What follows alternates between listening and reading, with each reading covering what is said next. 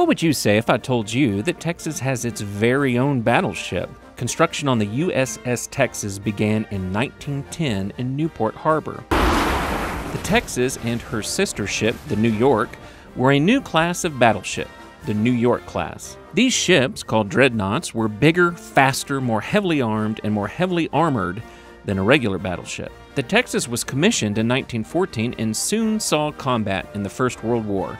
She sank a German submarine and helped to blockade the North Sea, keeping the German fleet from going into the Atlantic. In 1942, the Texas provided support for the invasion of North Africa and later supported the D-Day invasion, shelling Omaha Beach and Point du Hoc with her massive guns. She next sailed to the Pacific and saw action at the Battle of Iwo Jima and Okinawa, providing naval artillery support for the U.S. Marines assaulting the island.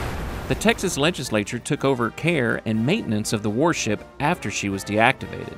She moved to the San Jacinto Monument, where she became a museum. She was dry docked in 2019 for repair and maintenance. Now, the 110-year-old U.S.S. Texas, the last of the dreadnoughts, is searching for a new home, an honor that the cities of Baytown, Galveston, and Beaumont are fiercely competing for. Want more Texas history? Look us up. The Texas Center at Schreiner University.